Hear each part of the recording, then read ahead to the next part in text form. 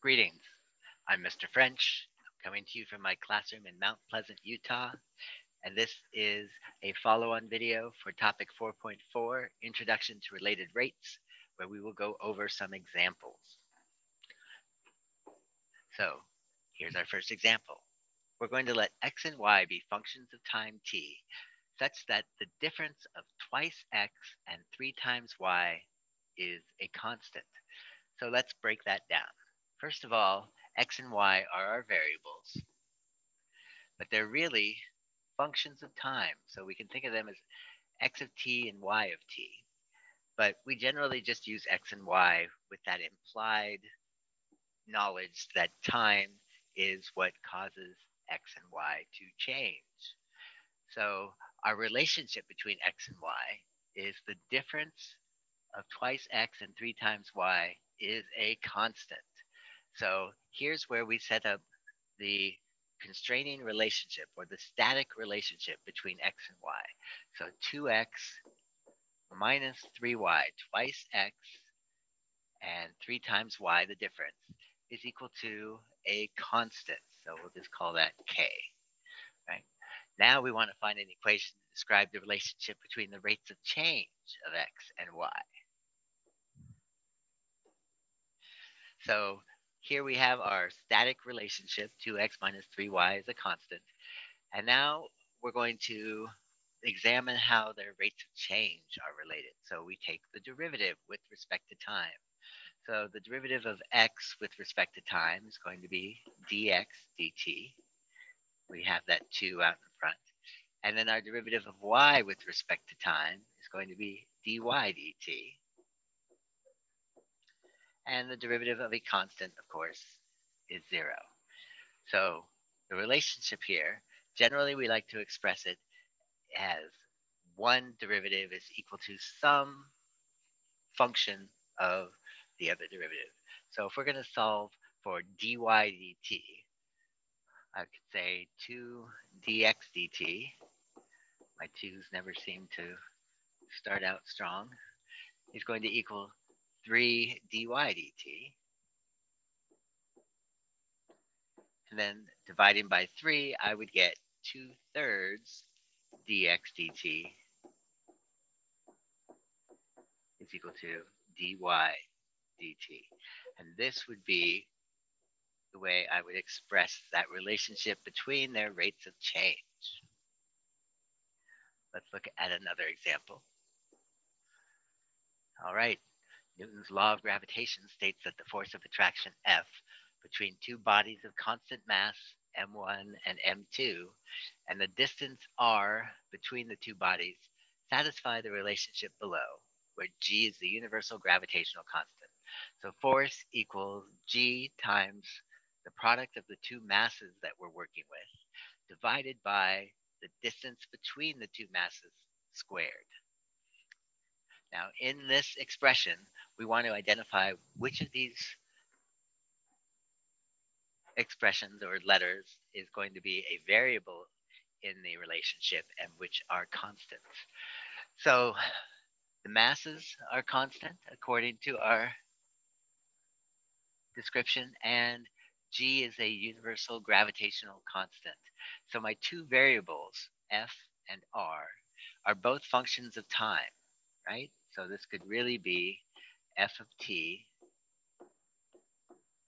equals g m1 m2 over r of t, because r is also going to be changing in this relationship. As r changes, f changes for these other constants. If we want to find an equation that expresses the relationship between the rates of change of f and r, then we need to take the derivative. So to take the derivative, I'm actually going to rewrite the expression. I'm going to get rid of the t's because they just are implied. But I'm going to rewrite this so it's easier to take the derivative by bringing up the r squared from the denominator and making it r to the negative 2. Now when I take the derivative with respect to time, on the left, I'm going to get df dt And on the right, I'm going to bring down by the power rule the -2, and then the GMM are just coefficients to my R, which gets raised to the -3.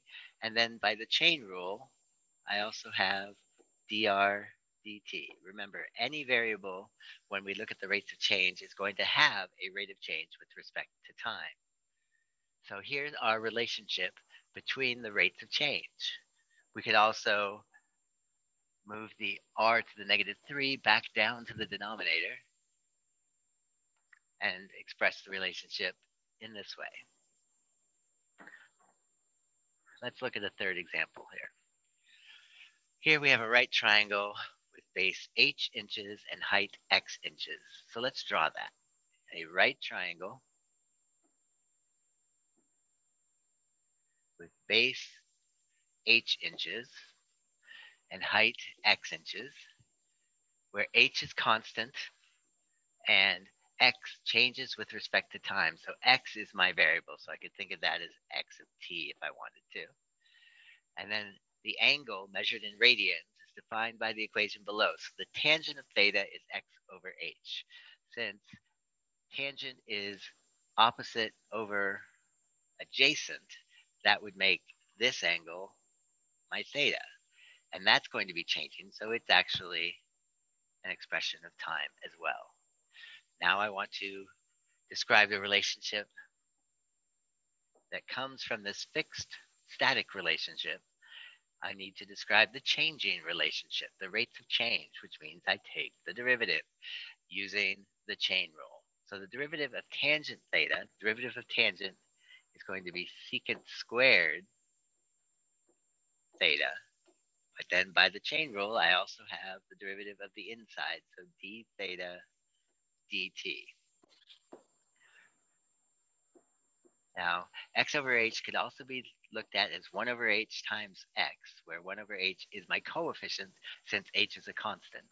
And when I take the derivative, I'm going to get 1 over h dx dt, derivative of x with respect to time. Remember, every variable has a derivative with respect to time in our rate of change expression. So if I'm going to solve for d theta dt, that would mean that I need to move the secant squared theta over to the right-hand side. So d theta dt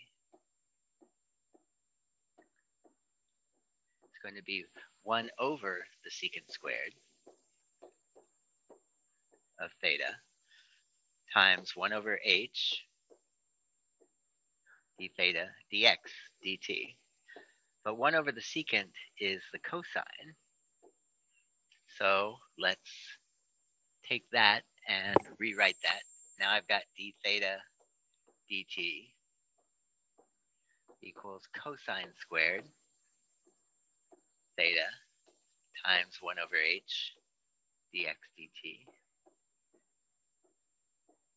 And then if I want to express the rate of change of theta with respect to x instead of with a theta in there, I can go back to my right triangle and say, well, if h and x are my sides, then the hypotenuse must be the square root of h squared plus x squared. And the cosine of theta would be the adjacent h over the hypotenuse. So this would be h over the hypotenuse, square root of h squared plus x squared. And then since it's cosine squared, I would square all of this times 1 over h dx dt.